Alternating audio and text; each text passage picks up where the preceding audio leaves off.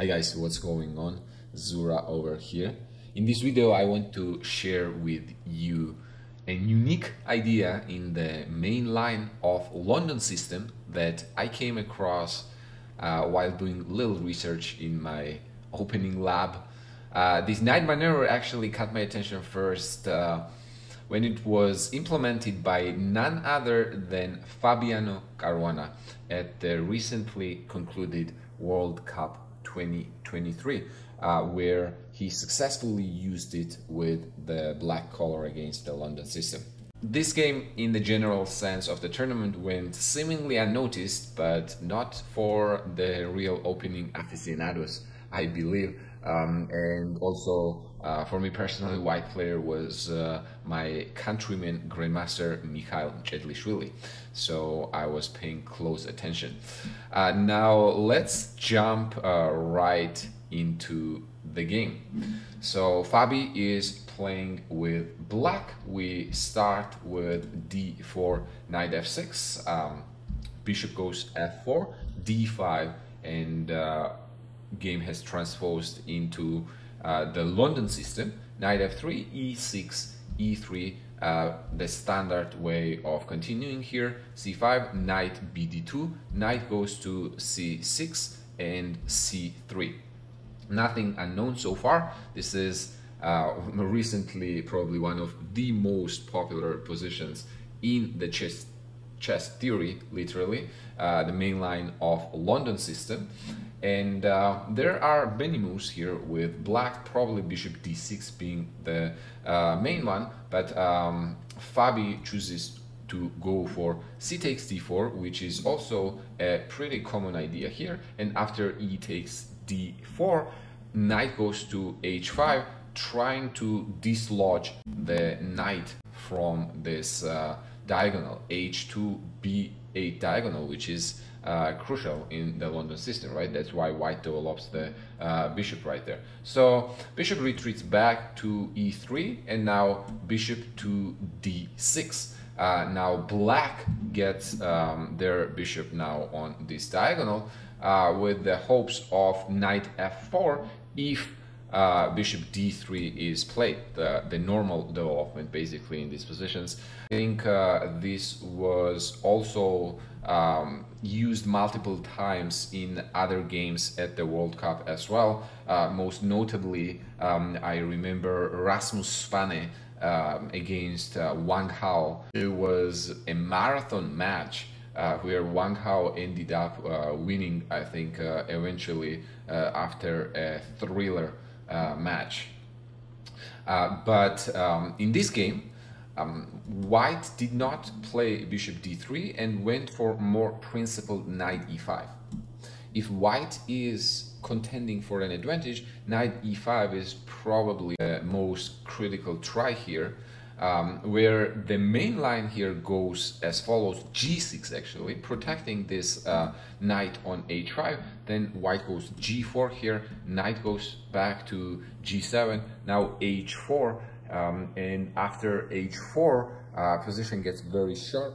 There are two main moves pretty much. One would be h5, another one would be accepting the pawn sacrifice on e5, but after the bishop takes e5 here, let's say h5, game gets very sharp.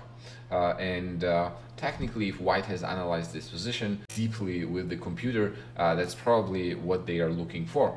So Fabi very masterfully in this game avoids this crazy complications basically, which you definitely don't want to go for early in the World Cup knockout dynamics, where there might be a chance that your opponent has analyzed the line pretty deep.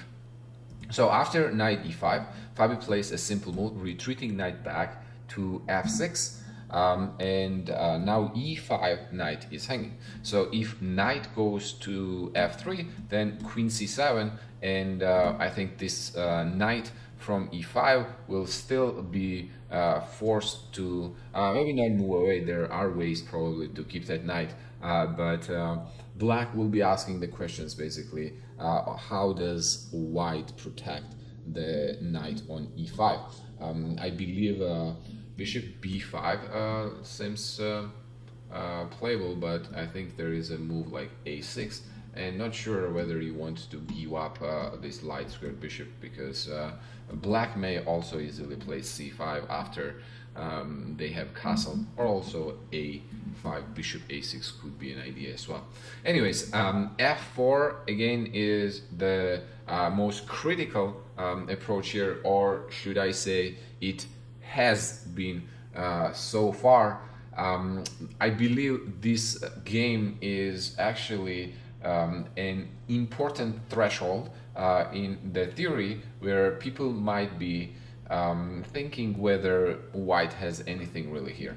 Black plays queen b6 first. Okay, let's follow along with this move. Normally we would think, okay, that cannot be good, right? Because the standard reply to queen b6 is usually queen to b3 here, right? Attacking the queen back, protecting the pawn on b2, and an important detail here actually also is that queen b3 parries the threat that black had here, taking on e5 and then taking with the bishop. So for example, I think there was another interesting game at the World Cup.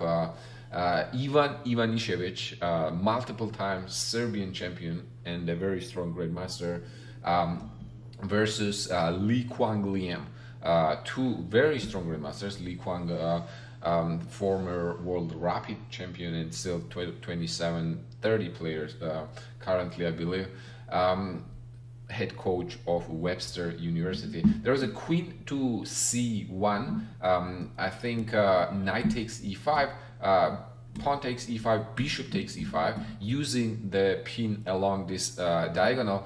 However, the line does not end here. Ivanišević goes for knight c4 in that game, which kind of forces this move bishop to g3 check, because if taking on c4 then takes on e5, and white has discovered the attack, winning a knight, right? So this bishop needs to be moved away from the e5, takes back, now d takes c4. I believe white took on c4 here, and then a game continued queen c6, attacking the bishop, and the pawn bishop will have to retreat back to f1, and after b6 here, game continued on unclear waters. However, black was never in danger there. Actually, black had the control of the situation for most of the time in that game, and eventually ended up winning. All right, so that is an idea if white doesn't go queen b3. All right, in this game that we are going to see, Mikhail went for queen b3, and this is the main position actually, where I want to show this idea, which is not a novelty by any means. It has actually been played long time ago, I think around 2017 for the first time in the correspondence game. But let's, before we jump into a move, let's ask ourselves a question here. What piece is not contributing into black's well-being? Let's put it that way, okay? Or simply saying which black piece is uncomfortable in the position. I think the answer to that would be, well, bishop on c8 and knight on f6.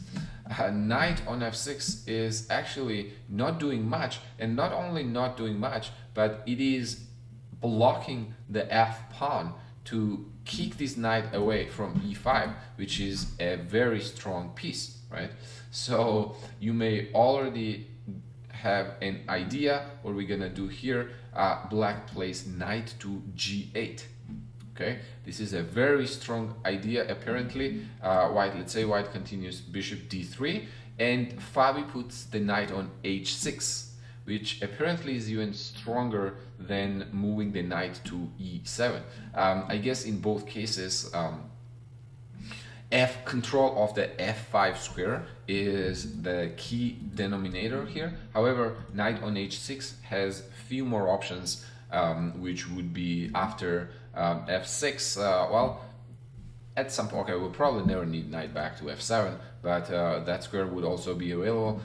It has control of the g4 square, so if you ever play like g4, there might be takes on g4 ideas, and all around, I think, a more flexible placement, but it's very similar to knight ge7, which has been the main move so far. So after this little idea, I'm not sure if white has anything here, and computer agrees. Computer also says that this is around zeros, but I like black's chances after f6 and kicking this knight away. Let's see how game continued. Mikhail went for a new move here, queen takes b6, forcing the queen trade. I think before that, short castle has been played here, and black goes f6, knight takes c6, b takes c6, and on rook to e1, I believe there is a move bishop a6 here. Even after queen trade ab, bishop will still be protected. So this is one of the ways this could go. I think after c5, c4, there could be queen b3, or there could be immediately knight f5. Would that be too much? I think yes. First, queens had to be traded off the board, and then either go knight g4 and king d7. We can put also king on f7 immediately. I think black here is, I would say, at least not worse. But moreover, the game keeps going, so still a very double-edged play, which usually is against what London players want out of these positions. London players want this very solid one-sided game. All right, so we're not giving it to them that easy. So queen b6 was played in the game, and after ab, g3, f6, this knight was kicked away. Knight retreats back to f3. Now black finishes the development here, bishop d3. Basically, we have queenless middle game, where black has more mobility than white, because white's pawn structure here is pretty fixed, right? It will not be easy to move these pawns, while black has a lot of flexibility here. King will, well, it's not so clear where king is gonna go, probably castle here, but knight f5, e5 ideas are in the picture here. Well, I don't think so, actually. e5 will probably be a little too weakening, but definitely the queenside play here. Knight going to a5, and then b pawn push. If you allow b4, black would obviously be very happy about that. If white plays a3, that would weaken light squares, specifically c4 square. And I think that's what has transpired in the game here.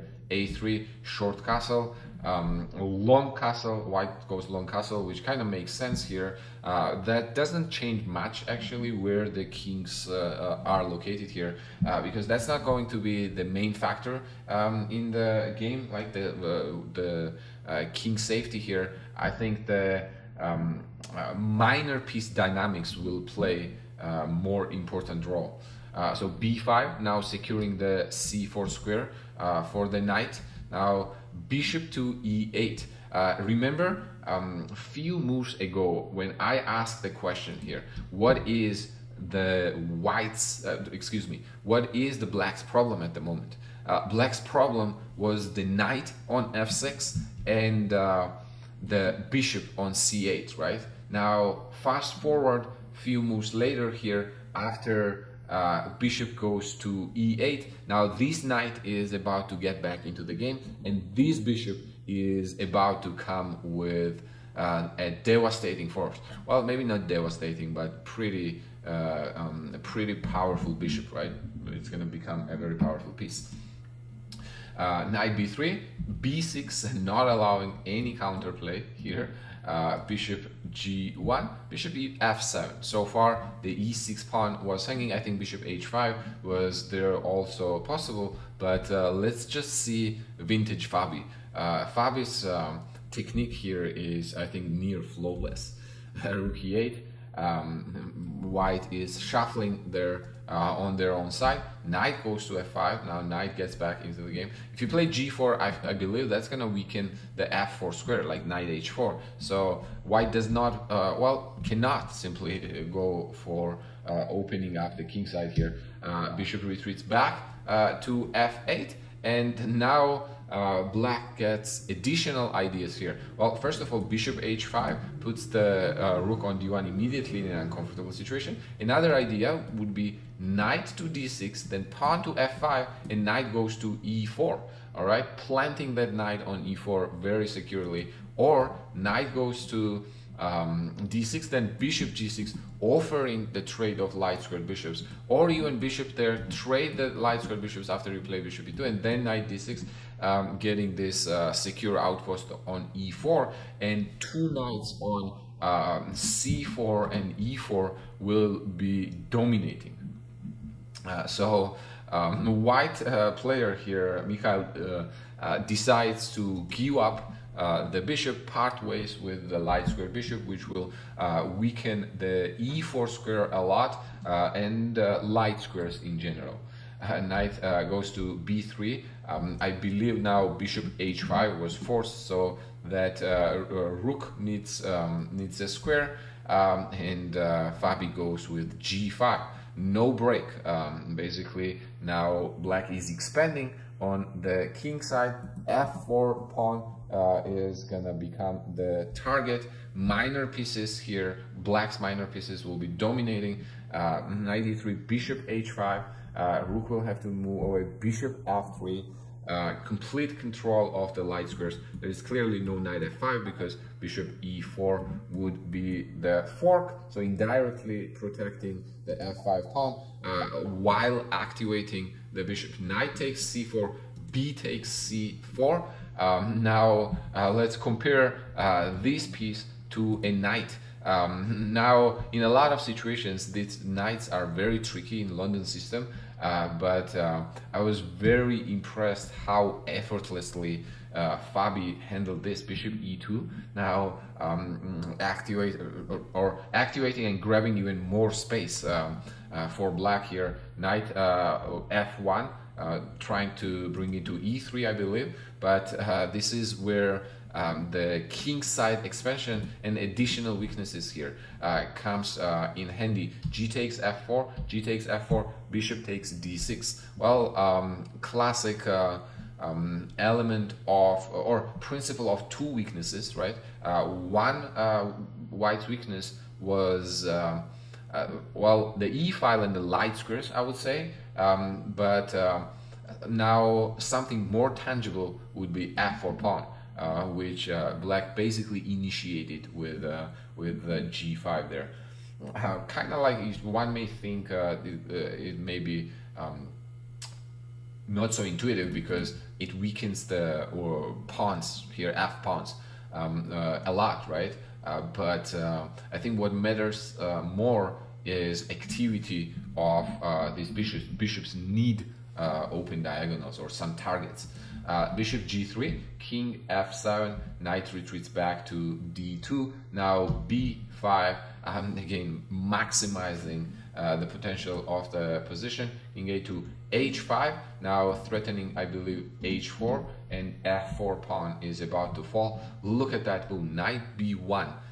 White basically does not know what to do here, and 1 minute left on the clock. They make a desperate, basically nothing move. Knight b1, but after h4, bishop h4, bishop takes f4, rook gets in trouble once you play rook c2, bishop d3, and White is in a very desperate situation here, so Mikhail decided to resign.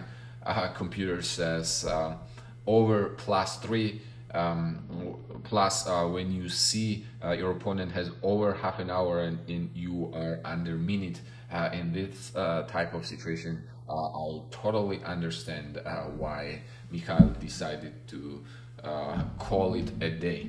I think if you play rook, first you'll have to trade here, obviously, and if you play something like rook f2, I believe, bishop e3, and then this pawn gets going, and although material is still equal here, I think White's existence is very, very dreadful here. Rook h8, rook here, this pawn. I think you'll have difficulty moving this knight on any reasonable square. So after bishop d3, basically, White called it. All right, this was the game that I wanted to show you, and just quickly to recap here, I think a calm move here.